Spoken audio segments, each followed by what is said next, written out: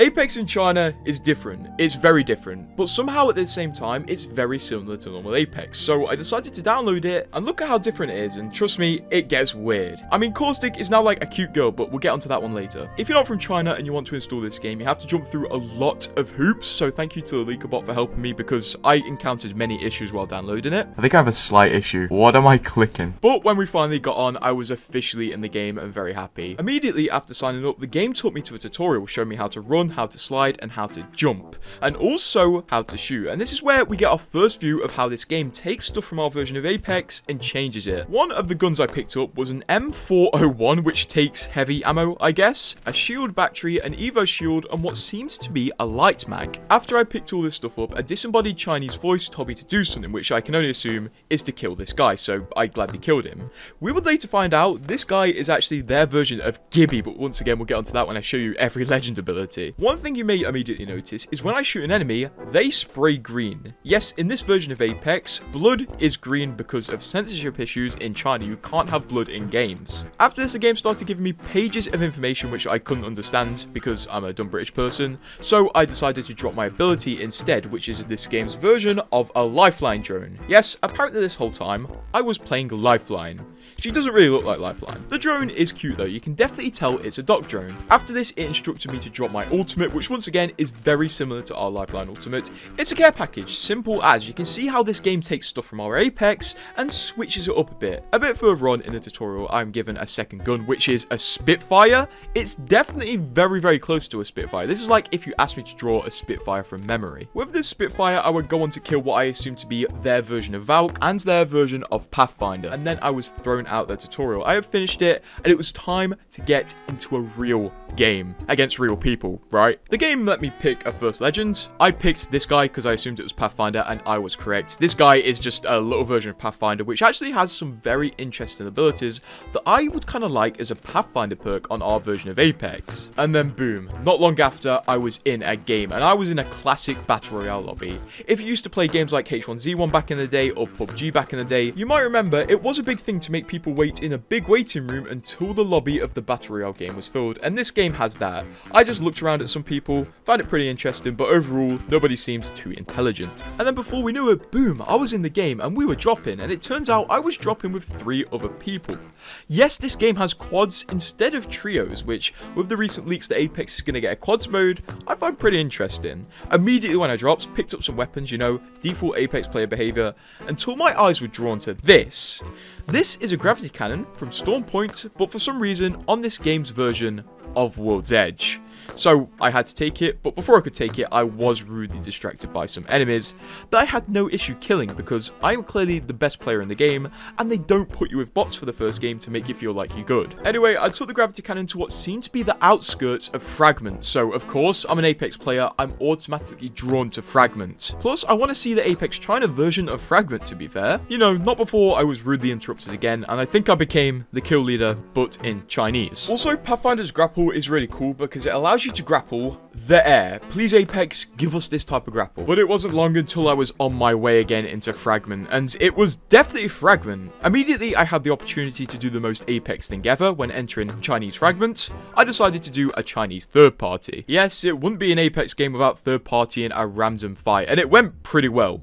That is because this game puts you with bots for your first few games to make you feel better about yourself and get you more addicted to the game. Anyway, I got some kills without having to use my Chinese L-Star and looked in one of the enemy's death boxes, and oh my gosh, that's an R99 and also an R117. No, we don't do R301s here. It's a 117 apparently. But just looking over this inventory is really cool because the items are so similar to ours while being so different. I couldn't appreciate these weapons for too long though, because before I knew it, a random Wraith was attacking me with a portal, so of course I fought the Wraith, went through her portal which has a light blue tint instead of a purple tint.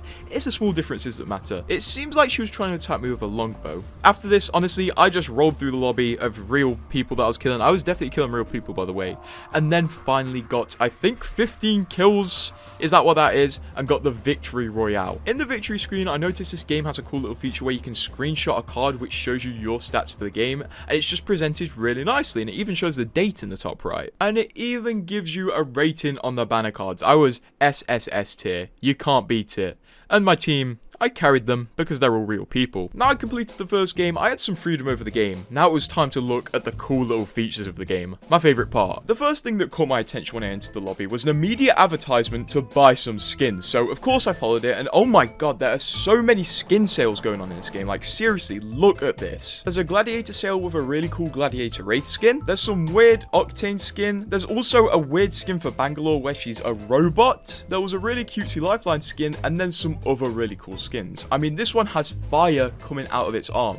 Really cool stuff. The game clearly tries hard to make skins, but this is where it gets a bit weird. To get skins in this game, you have to use a gacha system, which is basically gambling. You have to gamble to get any skin. It's like the Shadow Society event, but a bit more predatory somehow. So these skins might be really high effort, but oh my god, do they cost a lot. Chinese players have a huge reputation of spending a lot of money on games, so you will find a lot of games that are made for this region will have heavy microtransactions. Regardless, one cool thing I did realize is that every single skin has its own unique select animation, which is a really cute little feature, and I wish our Apex did that more. I mean, maybe not with the price tag. I couldn't escape it though. When I went out of the store, it prompted me to enter some sort of ball game, so I did, and this is how you get skins normally. This game doesn't have Apex packs, you instead get things from this little vending machine, and once again, this is a complete gacha gambling system that pressures you to spend a lot of money.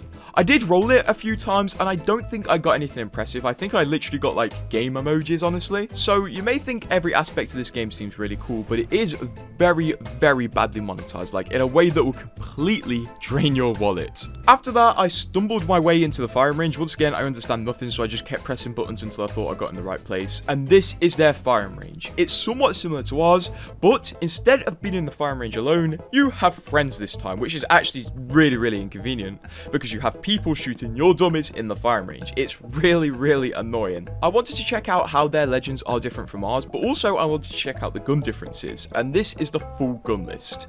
Oh my god, it's so uncanny how close these guns are to ours, yet how far away they are. I tried out a lot of the guns, and the main difference between this game and our Apex is the guns in the Chinese version do fire notably faster, and as I'm using these, you can probably tell what these are meant to be counterparts of. By the way, yes, the Kraber is a one-shot headshot, but let's get onto the legends, because the legends have so many differences, yet so little at the same time. First, we have their version of Octane, which instead of stimming himself with a syringe, he drinks an energy drink and then just goes faster, and his jump pad works a lot like our one, but feels really awkward to put on the ground, so I don't like this one. This is their version of Bangalore. She has 2 smoke charges that she can put down, and also her Rolling Thunder ult is the same. And I'm just going to point out the obvious. Why do they change every legend's skin color? Why? In the Chinese version, this guy is Bloodhound. He has nowhere near as much drip as Bloodhound, but when he pops his tactical scan, you can see 360 scans all around you instead of just what's ahead of you. His ultimate, once again, is exactly the same as Bloodhound, but he just looks too edgy, honestly. I prefer our Bloodhound. Here's the fake Gibby that we're shooting from the start. Their Gibby design is honestly really cool. This guy looks like a Power Ranger, and once again, he has the Gibby bubble and also his ultimate, which will drop bombs. It works well with the Gibby bubble. And don't worry, they didn't forget about the arm shield. It's there. This is where it gets interesting though. This gentleman here is a legend we were meant to get in our version of Apex, but we never got. This guy is the old version of Revenant Reborn. A few months ago, it was revealed in a developer interview, Revenant Reborn was originally meant to have an ability where he could pull a random enemy into a 1v1 in the void and 1v1 them. And lo and behold, this is this guy's ability. So this guy is the old version of Revenant Reborn before Respawn changed him. Also, his tactical ability is Ash's tactical ability, I think. Wraith is literally Wraith, although I must point one thing out. Her animation for coming out of the void is really fast, so she has absolutely huge potential if you want to play this game, I guess. Crypto is very similar to our version of Crypto, and honestly looks very similar. He's probably the legend that has the most similar design to our version of the character, but sometimes his drone gains its own autonomy and flies over to an enemy to ping them, so his drone is definitely better in the mobile version of the game. Valk is Valk. Her jetpack feels really smooth to use. This is because her jetpack doesn't really have animations for turning it on and off. She has 2 missile charges, and her ultimate is once again again, very, very similar. One of the legends is this girl, and this is actually Caustic. She has the exact same abilities as Caustic, but she uses ice instead of gas. So she has an ice trap, and also her ultimate is a big area of effect ice bomb, which will slow tick and damage enemies in its area of effect. Why did they turn Caustic into a girl? I guess it might be censorship issues again. Maybe killing people with gas in China is against the law in a video game. Their version of Loba is this girl, and she actually has a really cool ability where instead of throwing a ring out, she turns into a fox and you can fly in any direction you want to. This also means you can fly straight up. This is a really cool ability, I like it. It's kind of like Valk's jetpack. And of course, she has the Loba Black Market ultimate. There is one legend in this game that isn't similar to one of our legends, and it's this person.